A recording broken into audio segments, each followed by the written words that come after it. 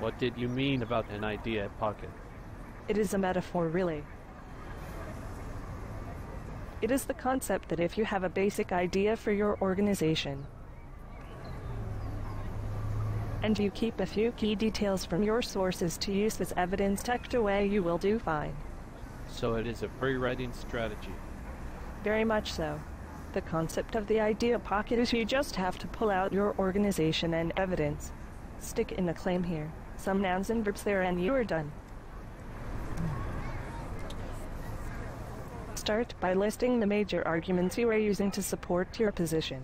Then have a few claims to prove each argument.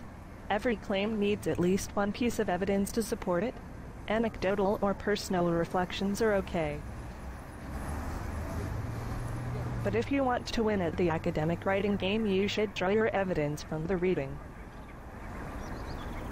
You have to remember, most teachers are looking at your content knowledge and not your writing ability.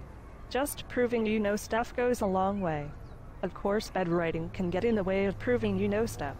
Good writing can mask the idea that you do not. The best approach is to have ideas in your pocket. But how do I know the difference between claims and evidence? That is a great question. Remember, you are writing an argument. You want to prove something that supports your position. A claim must declare something. It is something that could be supported. It also usually has an opposing claim. Evidence supports that claim. There are many types of evidence, such as quotes, statistics, and others. You just need to follow 3 steps when using evidence and claims from your idea pocket. State the claim. Provide evidence to prove your claim. Relate the evidence to the claim. It sounds hard. Not really.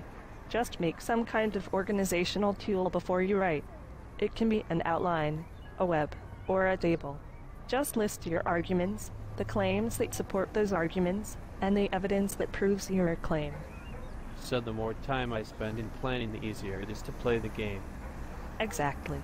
If you have a pile of ideas in your pocket you can pull from, you will do great in academic writing.